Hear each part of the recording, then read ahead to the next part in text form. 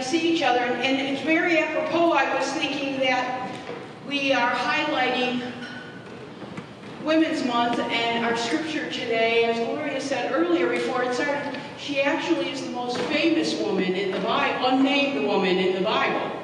So it is interesting that we are doing that today.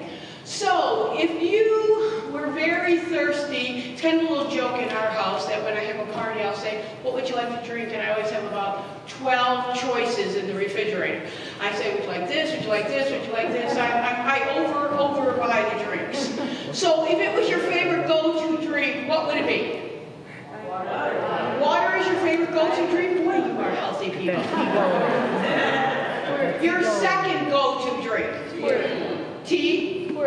Squirt. I have started to embrace Fresca again. Yes, Fresca is wonderful. It's on the squirt thing. Root beer. Okay, so those would be your go-to drink. But I agree, if you were really, really thirsty, then water would be your best choice.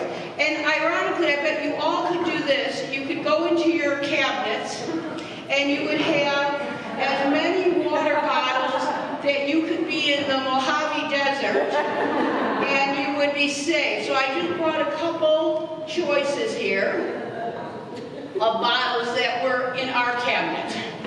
So we have some, that are symbolizing advertising companies. We have, of course, a Disney one. We have one with a straw. And we probably all have ones that are favorites of ours. But they come, I want you to tell me, what's your first thought when you look at them? First thought. Well, no lids, yes, I didn't bother with the lids, that is true. But that is true. There's lots of better than diversity of color. Better than using plastic water. Better than using, there you go. It's good for the environment. I like that. They are all different sizes, shapes, colors, way to go. And that's what brings us to our scripture today.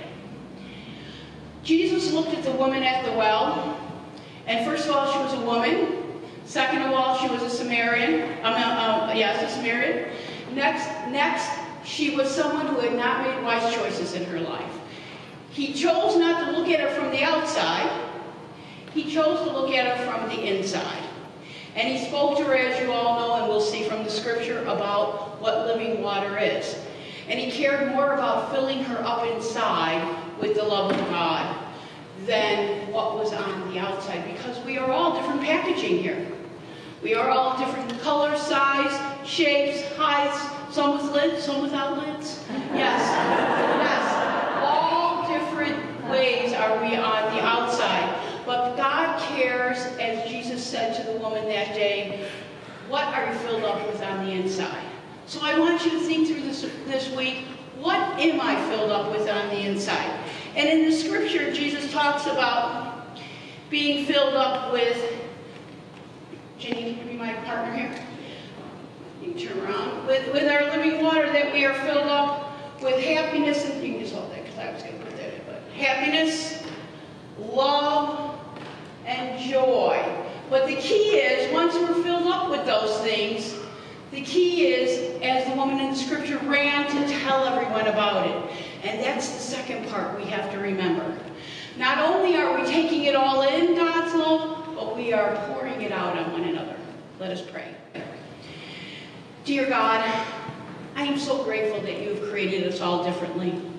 All different heights, sizes, widths, colors, lids, no lids. I'm glad we are all different. And that you look at us all as your children. Help us to fill ourselves up, especially in these times, with your love and care and happiness, and spread it out and pour it out throughout our communities. Amen.